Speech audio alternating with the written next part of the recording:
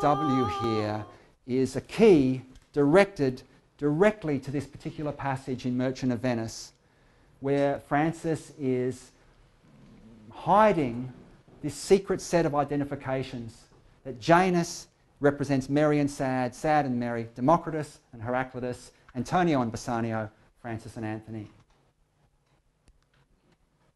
And there it is, I put it next to it just so you can see it one more time.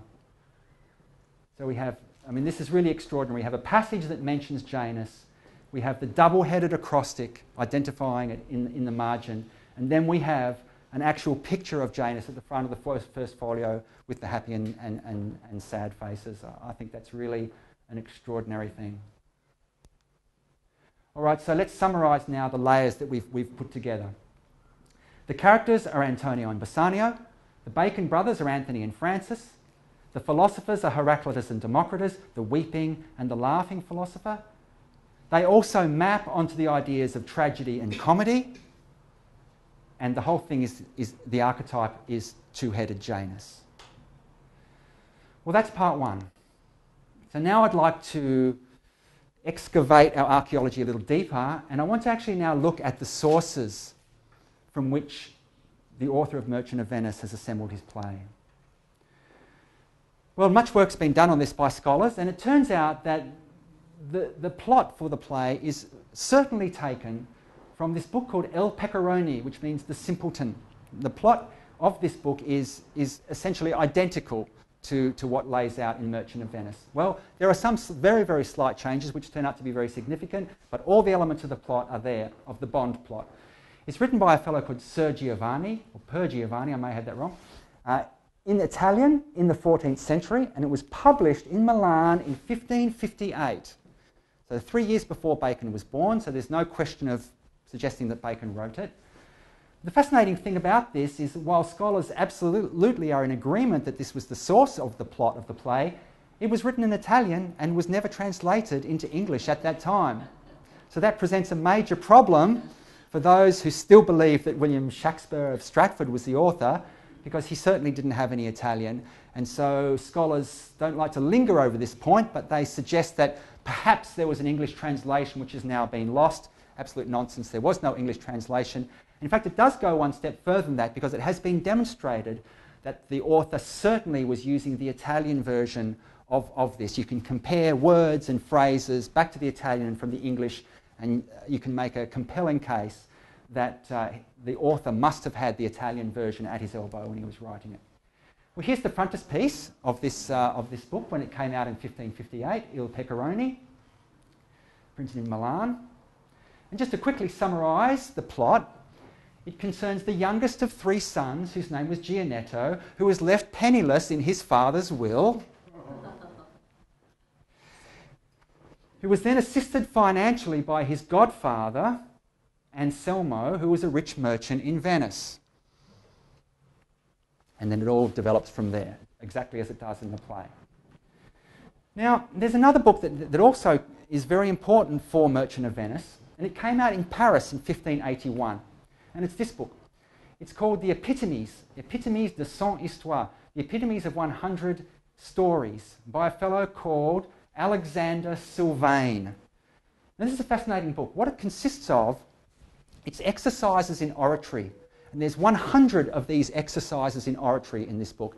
And in each exercise, the author has picked a topic or an idea from literature, or even a few of them of his own invention, and he's constructed two speeches, one in favour of a proposition, the other against the proposition. And he's done this 100 times as a set of exercises for oratory.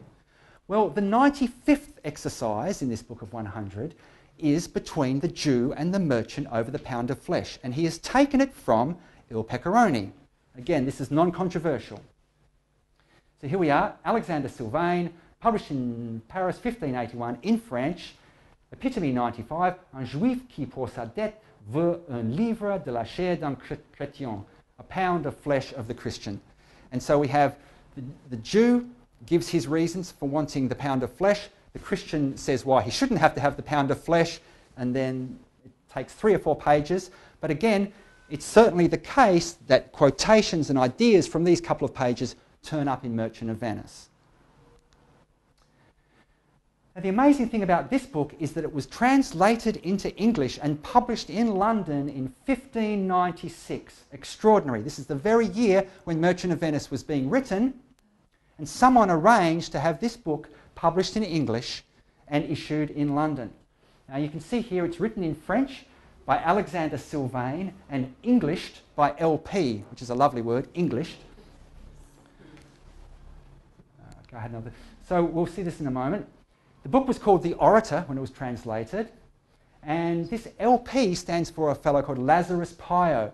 And this Lazarus Pio is known now who it was. It was a writer called Anthony Mundy, who wrote other things during that time. He was one of the lesser writers of the day, and he did other translations from the French also under this other pen name, Lazarus Pio. It's now absolutely established. Lazarus Pio was Anthony Mundy.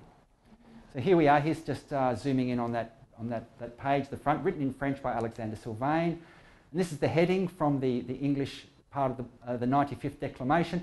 A Jew unto whom a Christian merchant owed 900 crowns would have summoned him for the same, etc., etc. And then he's demanded the pound of flesh. And it's our own familiar plot that we're used to.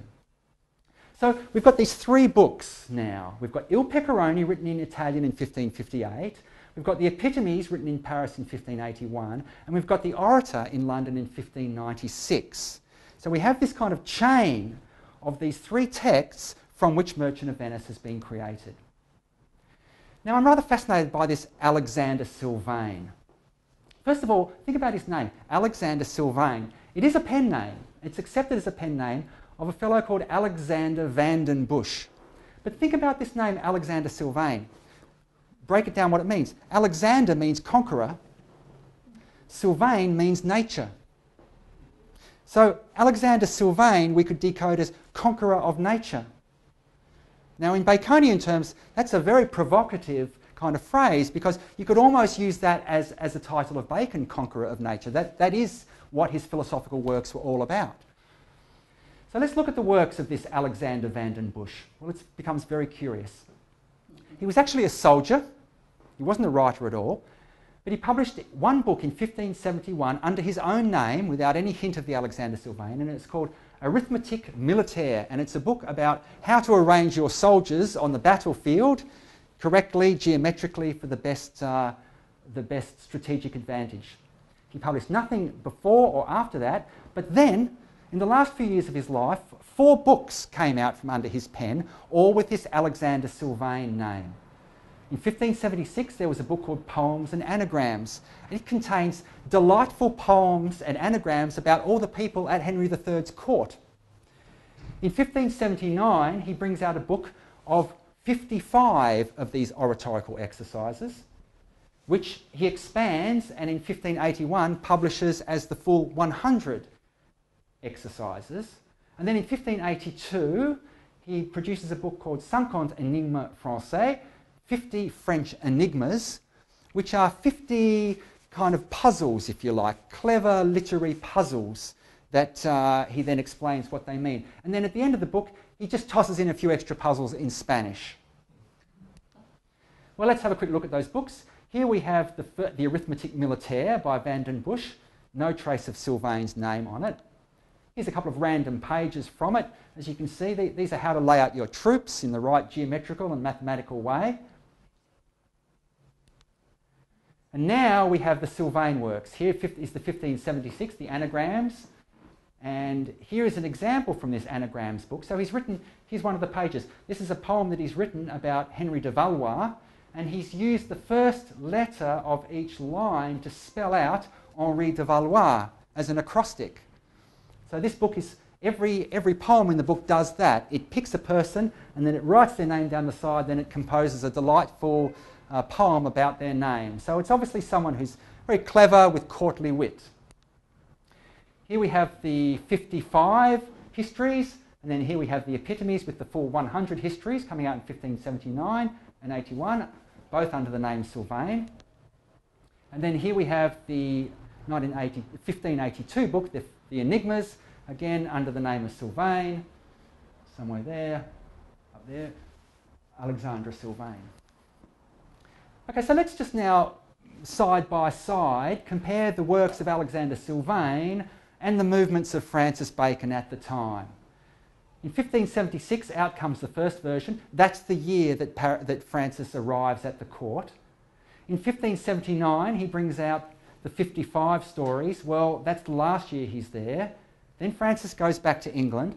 So he comes back for 1581, 1582. He does a tour of France, Italy and Spain, as we've seen. In 1581, this Alexander Sylvain brings out his Epitomes book. Then in 1582, he brings out the French Enigmas with a couple of Spanish ones added in. Well, you know, when I first started looking at this, I thought, you know, I want to believe that Alexander Sylvain is a pen name of Francis, but could it possibly be? Could it really be? Could Francis, as a young man, as a teenager, have been writing these books under a pen name in France? Well, I couldn't really let myself believe that until I discovered this. This is the dedication to the English version, the Orator, that came out in 1596. It's dedicated to Lord St. John, Baron of Blestow. Now this is certain, and it's signed, as you can see, by Lazarus Pio at the end. Now this is certainly not the dedication from the 1581 book in French. And we can be certain of that, first because it is signed by the translator, Lazarus Pio, but it's addressed to Lord St. John, who was a real person in England at that time. And it's also very different from the dedication in the 1581 book. So there's no question about it. This is a fresh dedication written in 1596, ostensibly by the translator. But there's something very fascinating in here that I want to zero in on, and I've enlarged it here.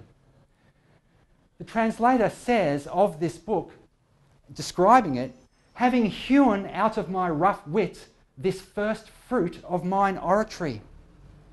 What an extraordinary thing. This is the translator. This is not the first fruit of the translator's oratory. It's the translator. But that's clearly what he's saying. This Lazarus Pio is claiming that the book that follows was the first fruit of his oratory. Well, how extraordinary. If we go to Lazarus Pio's other books that he translated and we look at the dedication in them, it's clear in those ones that he knows what's going on. He describes himself as the translator. He protests that he's not a scholar. He says he's done the best job that he can with the author's work. But in this particular book, he throws all that overboard and he's actually claiming to have written the original. So let's cut to the chase. This is what happened. In 1581, Francis went to Italy and there he read Il Pecorone in the Italian, which he was fluent in. It inspired him to write the 95th exercise in his book The Epitomes, which he published in French in Paris under the name Alexander Sylvain. Then in 1596 he arranged for this book to be translated into English by Anthony Mundy, who he worked with, under the translation name Lazarus Pio, and it was published as The Orator. But Bacon himself wrote the dedication, signing it Lazarus Pio, taking credit for the original Epitomes of 1581. And then at that time he used this set of books as the basis for Merchant of Venice. Without going into too much detail, this one is so fascinating that I can't help myself to share it with you. So what I want to demonstrate by this is that the author of Merchant of Venice had all these original texts beside him, the Italian and the French. If we look at the first one, Epitomes 1581, Le juge ordinaire ordonne que le juif coupera justement un livre de la chair. The ordinary judge of the place ordered that the Jew would cut just a pound of flesh. But you can see there, even if you can't read French, you can see that justement applies to coupera. Justement there is an adverb. Now when it gets translated by Anthony Mundy in 1596, this is the way it comes out. The ordinary judge of the place appointed him to cut off a just pound of the Christian flesh. And if he cut more or less than a pound. So in this case, the word just has shown up again, but in this case it's not an adverb, it's qualifying pound, so it's an adjective. Now let's turn to Merchant of Venice. In Merchant of Venice, in the crucial trial scene, Portia says, "Shed then no blood, nor cut thou less or more, but just a pound of flesh. If thou cuts more or less than a just pound." Now look what's going on there. This just is correctly an adverb because it's qualifying cut, but this just is qualifying pound and it's an adjective. So Francis, writing Merchant of Venice, has noticed that Anthony Mundy kind of got it a little bit wrong with that word, and he can't help himself but correct it, but he's also nodding to the orator by adding it as well. So the word just is put in twice, once as an adjective, once as an adverb. It's like he's leaving us a trail of breadcrumbs through these texts. Here's a lovely line from midway through the play, from Merchant of Venice. Nerissa says to Portia, "What say you then to Falconbridge, the young Baron of England?" And he's one of the suitors. And Portia says, "You know I say nothing to him, for he understands not me, nor I him. He hath neither Latin, French, or Italian."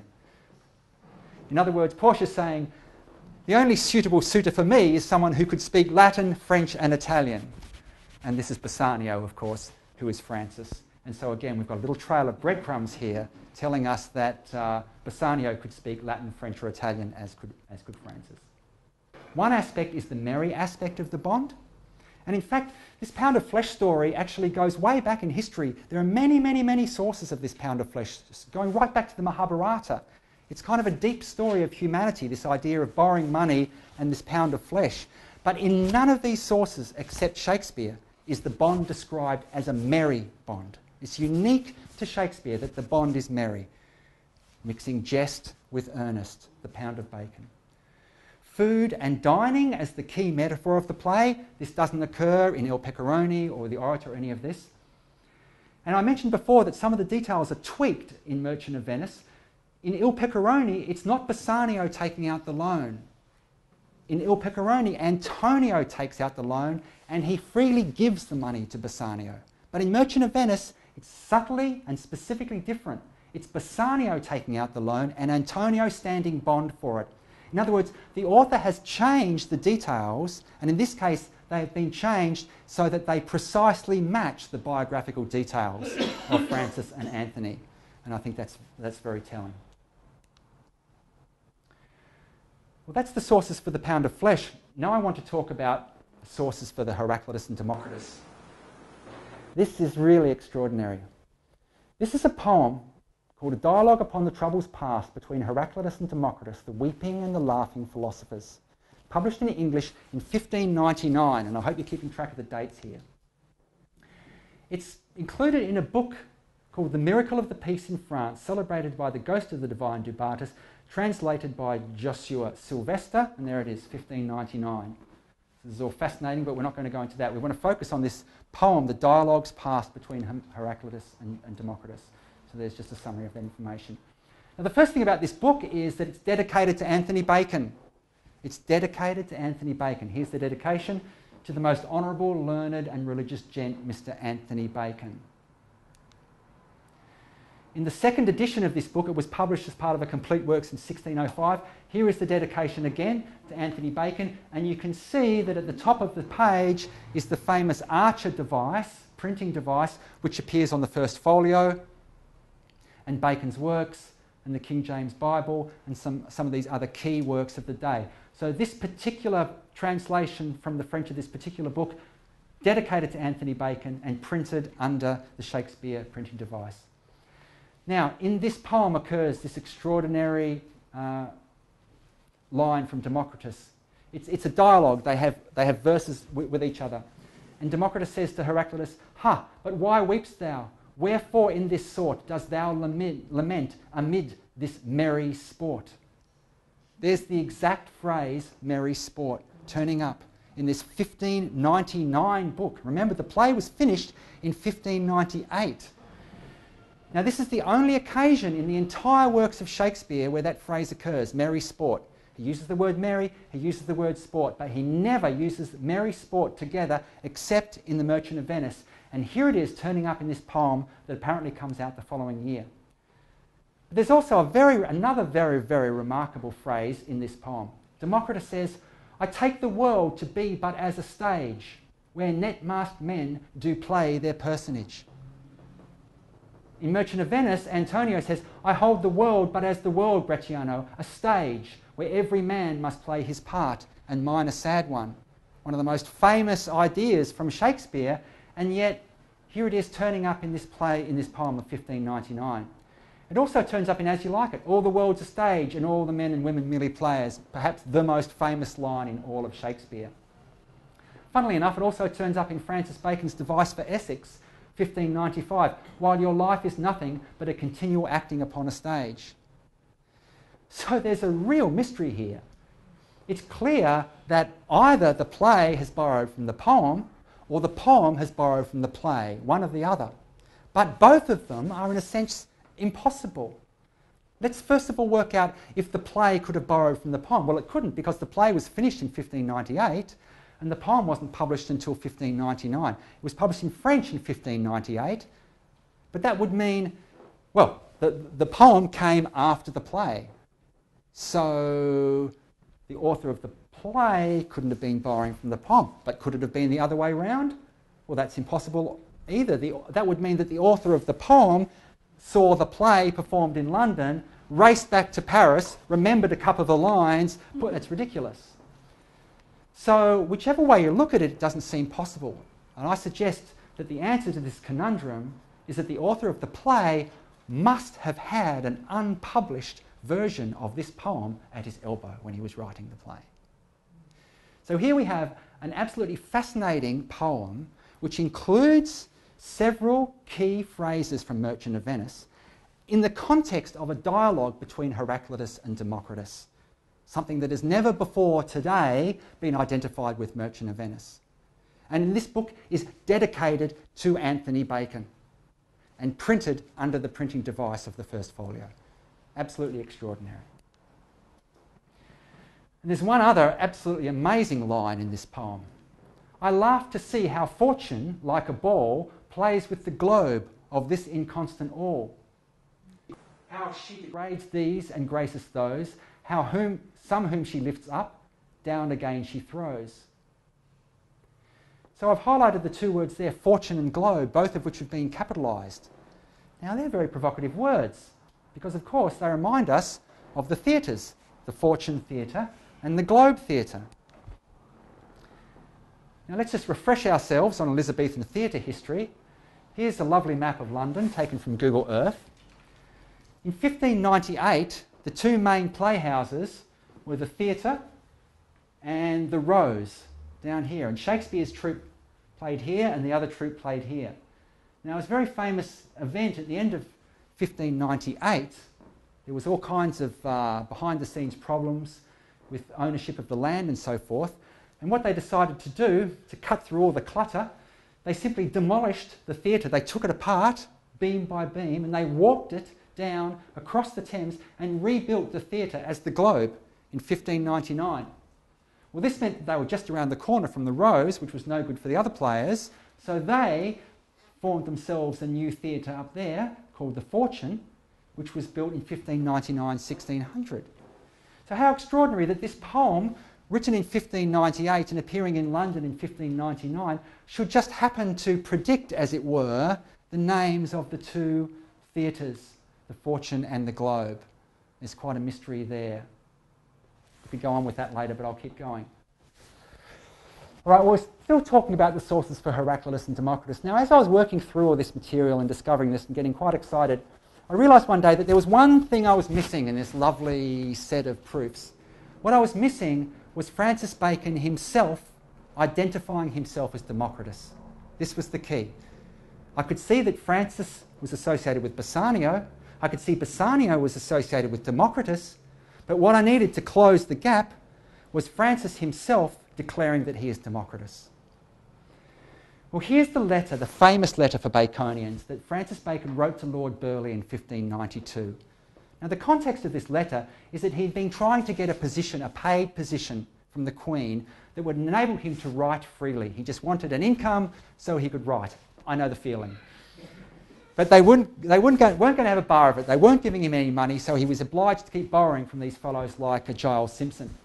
Well, in 1592, Francis was getting really sick of this situation. He wrote one more letter to try and convince them to do this. And in this part of the letter, he's saying what he will do if they don't agree to give him his suit. He says, this is what I'll do. I'll sell the inheritance that I have, and I'll purchase some lease of quick revenue or some office of gain that shall be executed by deputy, and so give over all care of service, and become some sorry bookmaker or a true pioneer in that mine of truth which he said lay so deep? Well, who said? Who said lay so deep? Doesn't tell us. Leaves it hanging. Read that 1,000 times and it won't help you. So who actually said this? Who talked about a true pioneer in that mine of truth? How could we find out where this came from? Well, fortunately, Francis clears it up for us. This is in the Advancement of Learning, 1605. He answers the riddle. And I quote, "We will now proceed to natural philosophy. If then it be true that Democritus said that the truth of nature lies hid in certain deep mines and caves." So there we are. Francis is identifying that it was Democritus who said that. Let's just go back to the letter. "I'll become some sorry bookmaker or a true pioneer in that mine of truth, which he said lay so deep." Democritus said the truth of nature lies hidden in certain deep mines and caves. Well, Francis goes on. If that's the case, he said, that Democritus said that, then it would be good to divide natural philosophy into the mine and the furnace, and to make two professions or occupations of natural philosophers, some to be pioneers and some smiths, some to dig and some to refine. In other words, Democritus said that truth requires digging to get to, that truth is buried down in the layers, that to get to truth we have to dig down into the depths and bring it up. But furthermore, digging it up is only half the job. Then we have to do something with what we've dug up. We have to smelt it, we have to turn it into the goods that make up the world.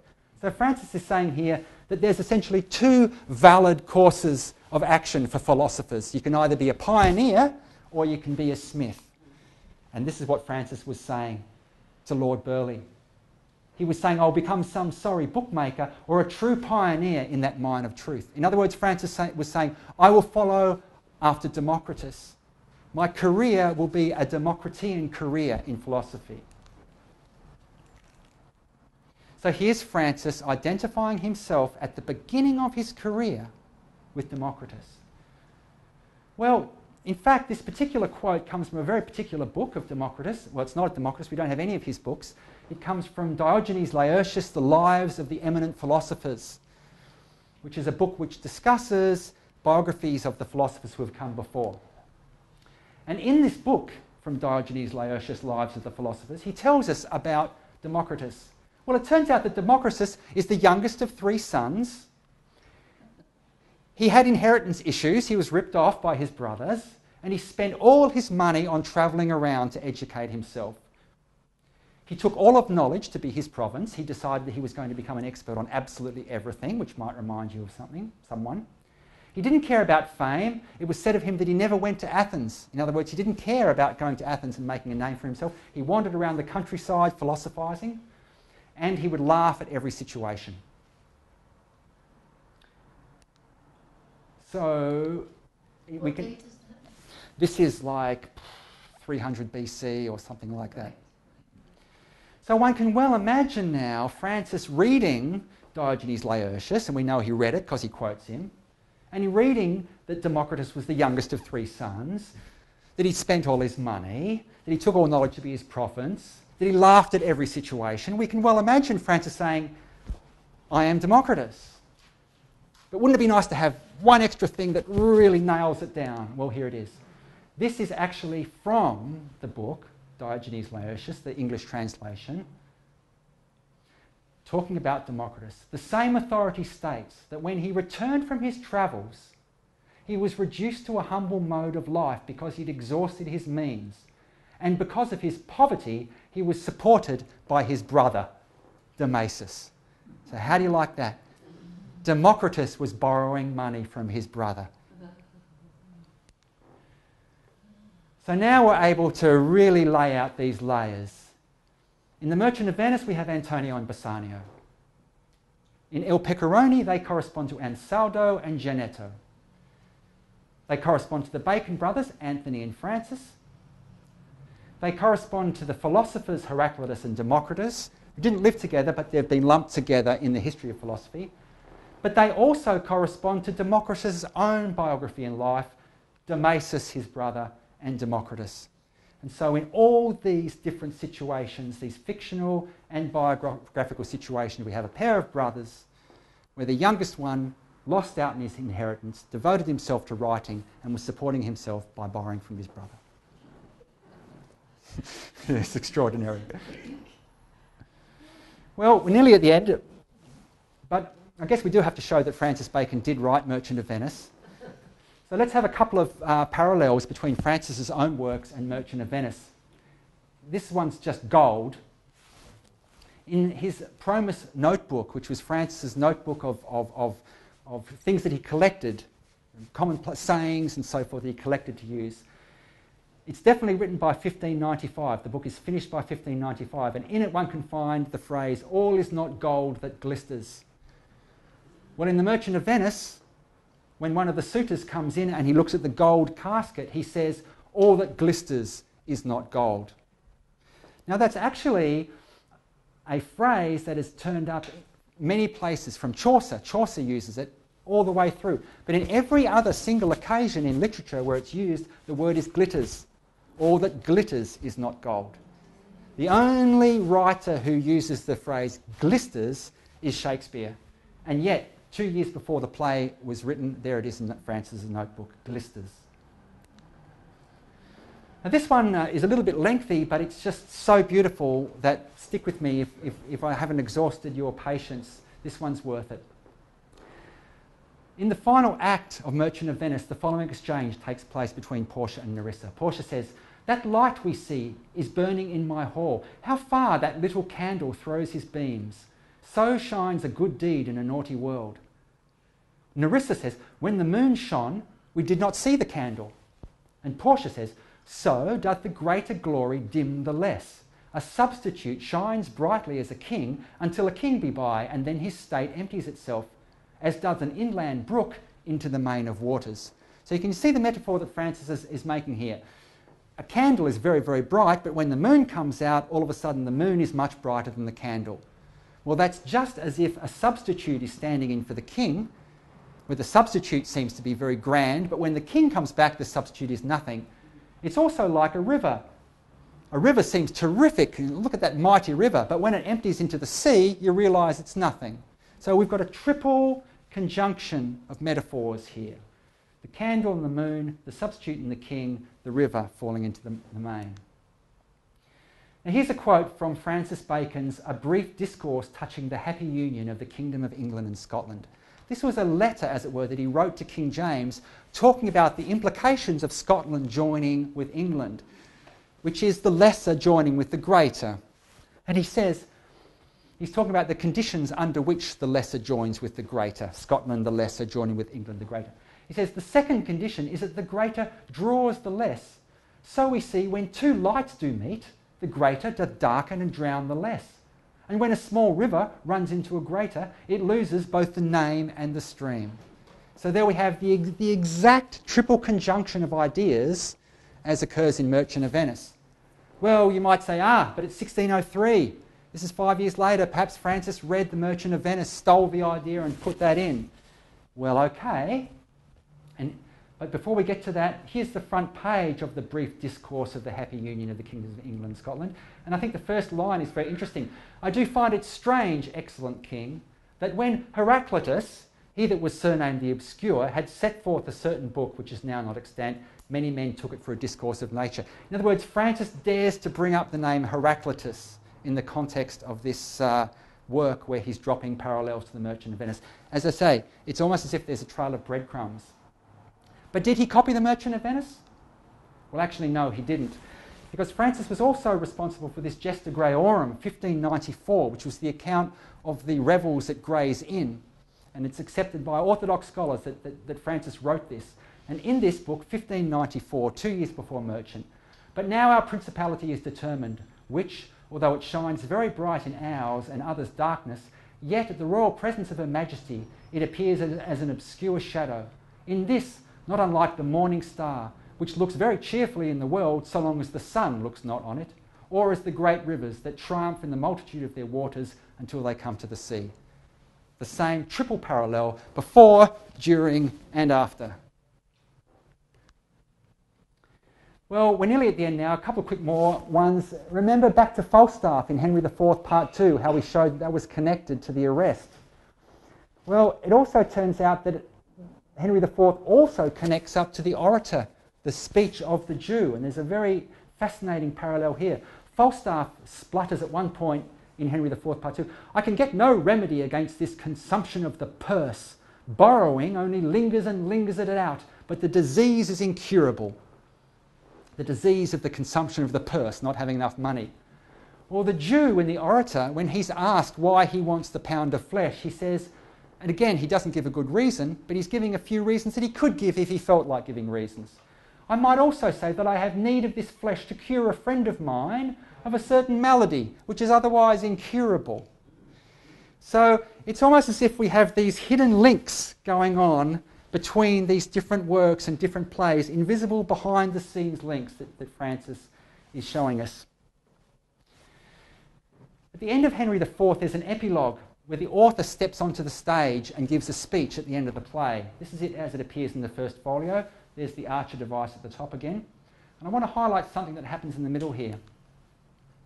And this is the author of the play, obviously played by an actor, and the speech that he's making is kind of saying this. He's saying, previously I've promised you another play after Henry IV Part 1. He says, "I promised you another play. Well, this is it, and I'm hoping that I've fulfilled my promise to you, or my debt to you." So this is what he says. "I was lately here in the end of a displeasing play to pray your patience for it and to promise you a better. I did mean, indeed, to pay you with this, which, if, like an ill venture, it come unluckily home, I break, and you, my gentle creditors, lose. Here I promised you I would be, and here I commit my body to your mercies. Bate me some, I'll pay you some, as most debtors do, promise you infinitely." What does this mean? Like an ill venture, it come unluckily home. An ill venture is a ship that's been sent off to do business and to come back. That's exactly what happens in Merchant of Venice. This is why Antonio lost the bond, because his ships, his ill ventures, came not luckily home. And now here we have the author standing up and saying, "Oh, well, don't worry about that. I said I'd pay you. I couldn't. So here I commit my body to your mercies, my pound of flesh to your mercies." So here we have another link between Henry IV and Merchant of Venice, and more of these breadcrumbs that Francis has been dropping along the way. Well, we're nearly there now, but we've still got one or two questions to answer. How did Bassanio run up his debts? He doesn't tell us at the start of the play, but we know he's already been borrowing from Antonio, but the purpose is unclear. This is the line. "'Tis not unknown to you, Antonio, how much I have disabled mine estate by something showing a more swelling port than my faint means would grant continuance." So Bassanio is saying, okay, you know I've been borrowing money for something. I'm just going to refer to it as a swelling port. Now, what does he mean by that? Well, a swelling is a very Baconian and very Shakespearean word, which is often applied to water. A swelling port is a port where the tide has come in, which means when the tide comes in, it means boats can sail in and out. So by swelling port, he's referring to sending ships out into the world. But Bassanio wasn't sending any ships out into the world. So what's he talking about? Well, without getting into whether or not Bacon wrote this book, Aristotle's Politic, let's just pull out this phrase from it. "The fortune of books published resembles that of ships at sea." And this was an idea that Bacon came back to over and over, that books going out into the world are like ships going out on the ocean. Books take ideas around the world, just like ships take commodities around the world. This was actually a central motif of Bacon's work. Here we are in Advancement of Learning. "If therefore the invention of the ship was thought so noble, which carries commodities from place to place, and consociateth the remotest regions in participation of their fruits, how much more are letters, or books, to be valued, which like ships pass through the vast ocean of time, and convey knowledge and inventions to the remotest age." And here is the cover of the Advancement of Learning, and here's the ship passing out through the Pillars of Hercules, which is representing Bacon's books going out. So what he's telling us is that Bassanio's money had been spent not on ships, but ships are books on books, that he became a sorry bookmaker. So we really have a series of displacements in operation here. Books are boats. London is Venice. Lombards and foreigners are Jews. Giles Simpson is Shylock, and Francis and Anthony are Bassanio and Antonio. This was Francis' way of dealing with some very provocative political ideas in the context of the 1590s, where there were riots over Dutch traders who'd come in. This was his way of dealing with a very difficult political subject without raising the ire of the authorities, by substituting and displacing all these issues across to Venice. Well, we're nearly there now. I mentioned the emblem books early on, and I showed you the picture of Heraclitus and Democritus. Well, these emblem books were very popular in this time. They went through 100 editions, and everyone used them and loved them. And they consist of all these interesting enigmatic pictures with a poem. And this is one of the famous ones. It's a bit hard to see in this version I've shown you, but you might be able to see. Here is a winged figure, and he's got an hourglass here somewhere, and he's pulling a naked woman out from a cave. And it's headed Veritas Filia Temporis, Truth, the Daughter of Time. And this appears in one of the most famous of the emblem books, Emblemata 1595, Adrianus Junius. Well, what does this mean? Well, fortunately, the author tells us. So this is now the quote from the book. He tells us what this emblem means. He says, "The saying of the old poet is on everyone's lips, truth is the daughter of time.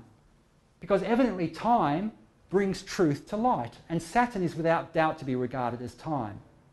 Now certainly," he goes on, "it is well known that Democritus said that truth was once buried and lay hidden in a very deep well, from which comes the reason for devising this emblem. Truth should then be represented as a naked young woman emerging from the navel up out of a dark cave among rocks, whom Saturn, flying in the air, leads out by the right hand." So Junius was telling us that this image is the end product of the Democritean philosophy, that truth is hidden in the deep mines and the dark caves of the earth. We need to dig it out. That takes time, so eventually time brings truth, personified as the woman, out of the caves of the earth. Published posthumously the year or two after Francis died, his final work of his life, The New Atlantis, a work unfinished, and it has this fascinating emblem on the front cover. A bit hard to see, so I've blown it up for you. And as you can see, we have a winged figure with an hourglass helping a naked woman out of a cave. And around we have tempor patet occulta veritas. Time brings forth hidden truth.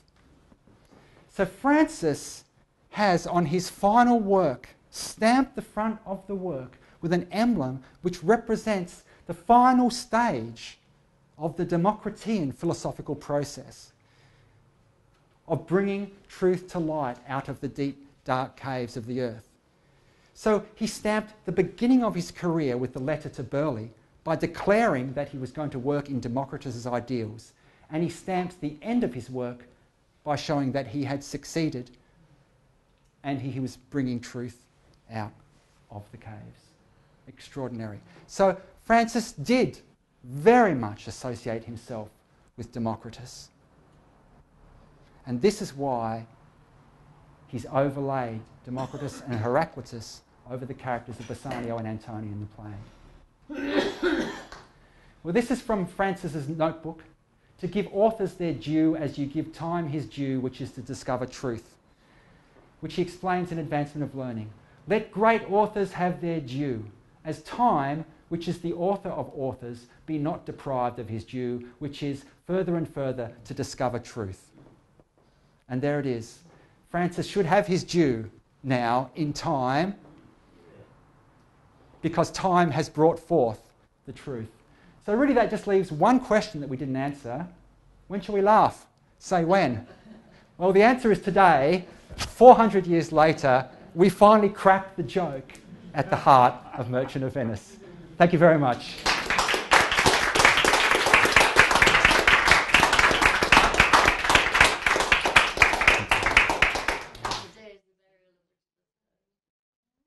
Like to ask any questions or have any comments? So, Simon, thank you for a splendid talk. Thank you, Susan. And so well researched. Thank you very much for sharing your new research with us. So, because of the time constraints, we could have a few brief questions, and they must be relevant to the talk. Thoroughly enjoyed your talk, and I'm sorry I have to go, but I've booked a car and I can't delay. But thank you very much indeed. And Mary is our vice president, and Mary's mother worked for the Francis Bacon Society as well. Yes, thank you, Mary. She started in 1956. Yeah, I mean, that was excellent, Simon, as I said, and I'm fairly new to the whole Bacon and Shakespeare kind of area anyway. I mean, 5 years is not a long time, you know, compared to people who've been devoting their lives to this. But first an observation, it's interesting when you say that often people who are in this position of kind of like academic authority, something will be written, and then that just becomes like the truth cast in stone, and it almost becomes undiscussable and unquestionable and so forth. So it's very refreshing, I think, to see that these questions are now really being asked. You know, people are digging for the truth. And I think, if I picked it up right, and I really resonate with this, the Democritus bit about you've got to have this sense of humour about it as well. Yeah. You know, and take it lightly. You know, you said, I had this thought. And I go through similar kind of things. And, you know, I'm no academic, and I respect academics, but we do our different things in different ways. But my question would be, in terms of the acrostics and the ciphers, I mean, again, there's been so much, quotes, debunking of all this. And you came up with a very simple one there. So my question would be, how far have you gone into the kind of deciphering of the works, maybe generally, and what's your kind of thoughts on these deep hidden codes? Well, I mean, I believe there are a lot of deep, and layers as well. It's interesting to use the words layers, that as you strip one layer away, you're into a deeper layer and what have you. But what are your thoughts about the encryption and the decryption and the coding and the decoding and that whole process? Well, is that a bit of a wide question? I think I can attack it. Well, I think, as you say, there's layers. I think it begins with some very simple decipherings that don't really require any like we saw there, and it's by no means the only. I mean, what I like about the acrostics is, first of all, it's by no means the only example. There's a perfect F. Bacon acrostic on the first full page of text in the first folio, and there's others as well.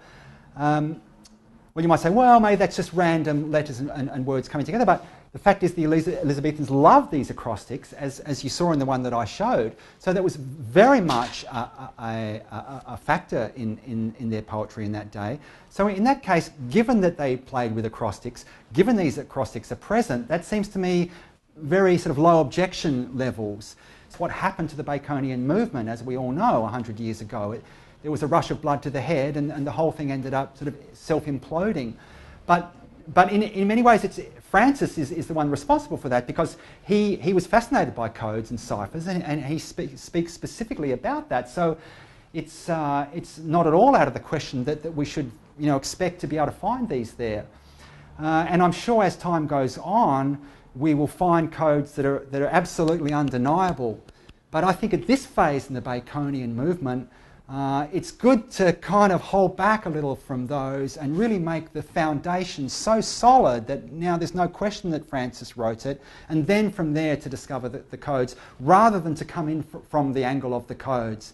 Because for people outside, the world that we're trying to convince here, it seems like we've all lost our collective minds. And so I think the codes are there, but I think we have to be very, very careful how much weight we put on those. And I would rather put almost no weight on them and use them, once the case has already been established, use them to show that they're marks of authenticity rather than proofs that can carry the full burden and weight of the proof.